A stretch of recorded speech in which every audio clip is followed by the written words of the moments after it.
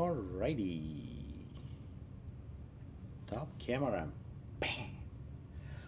What's up, guys? AKA Crazy Russian with you today.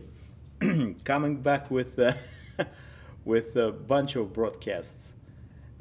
Streaming back, so holiday is really over. So go back to real serious model trains, guys. So today, couple of announcements first. So I will do more live longer. I maybe did already, but just in case, one more time, there is another channel, and I'll put it in description. And I'll probably do it right now.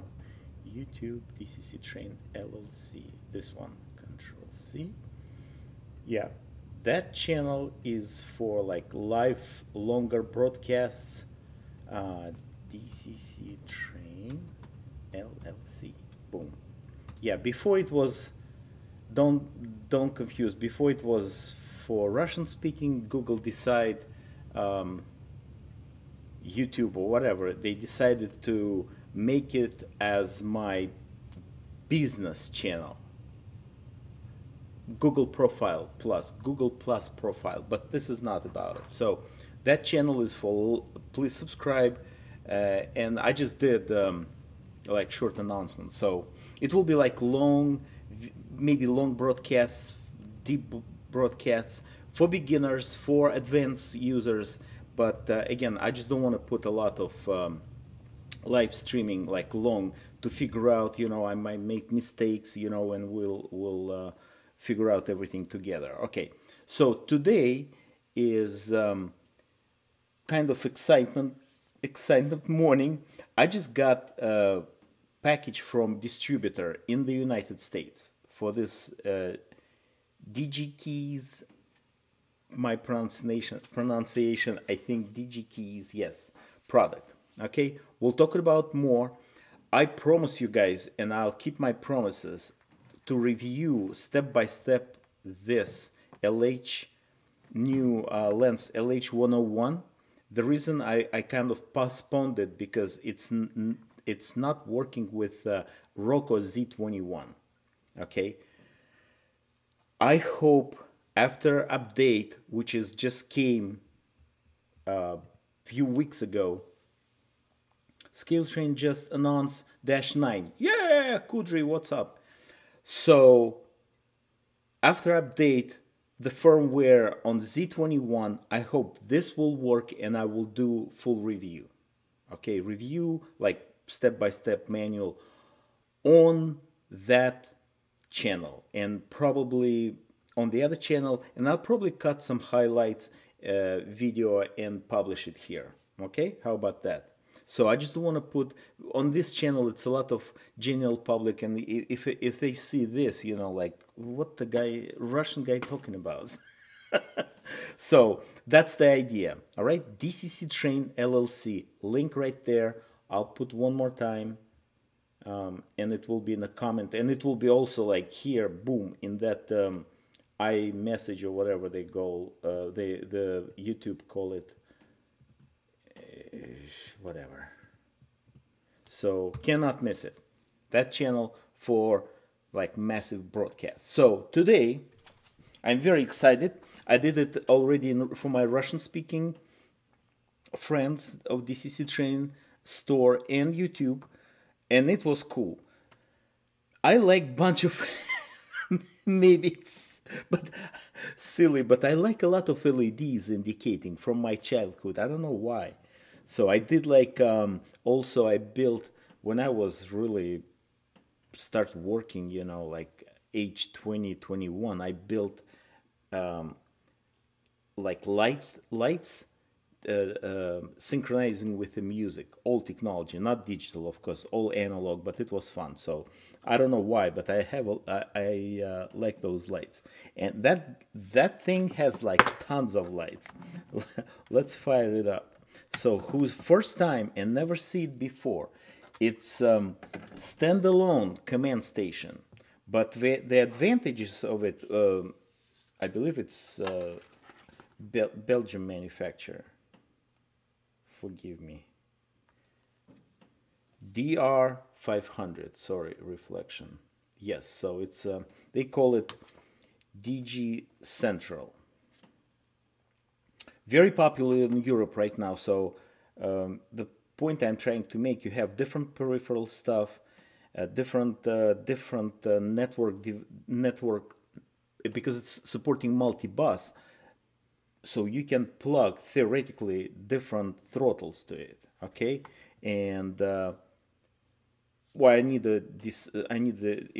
that's what we're doing. We're going like deep 101 with you guys, okay, pretty much. And I got also two modules, let's call them feedback modules for LocoNet and for it's called R bus, but yes, it's like Rocco feedback, okay, bus, this one. All right, see, it's cool. It's just fire up, and that's it for for right now. That's what I did. Looks good. The nice power supply, because theoretically you can get it. I didn't put it on the website. I will soon. But see the nice part? Digitrax brought those 5 amps power supplies with multiple voltage output just mechanically. It's so good. I will probably go with the 12 volts, but this is fine. This is 15 to 24. I believe output of the command station is 3 amps. A little bit low, but again, it's more designed for Europe, like for like smaller layouts. It's not like in the States. Here you have like basement fully, you know, 20 engines running simultaneously, you know, stuff like this. But again, the different boosters, my understanding, and it has Wi-Fi broadcasting like pretty much right now. Okay, so a lot of learning curves. They have their own software for adjustment, like internal adjustment stuff, and we'll start from here. All right, so one more time, I'm encourage you guys. Nice power supply, yes, with LED indicator. I love it, love it. This is very good stuff. I just probably ask them to supply me with those power supplies for different sets. Actually, it's output 4.5 amps, 20 volts. So it's like nice. Also USB port for charging your phone when you're running with the phone. So a lot of information we need to like get it and digest and figure out what's going on. I saw one gentleman from Australia. Sorry, forgive me, sir. I don't remember your name. It's new channel. I'll try to find it. Yes, so that's what encouraged me to do it. I'm not seeing a lot of information like just from the. It's always like troubleshooting something very specific, okay? But I'm planning to do it like from scratch. All right, guys. DCCTRAIN LLC for longer streams. I button here. Nuriman, what's up? And we'll do more streams there. Next stream will be product review. Walters. I'll tell you exactly. I just take the small break and we compare. That's what I want to do here. We'll compare those two cars. Okay, Walters and Athearn. Sorry, upside down. Actually, a car, not upside down. So yeah, let me take like short break, like 10-15 minutes, and we'll continue. All right, thanks guys for supporting business and channel. Cool. See you soon.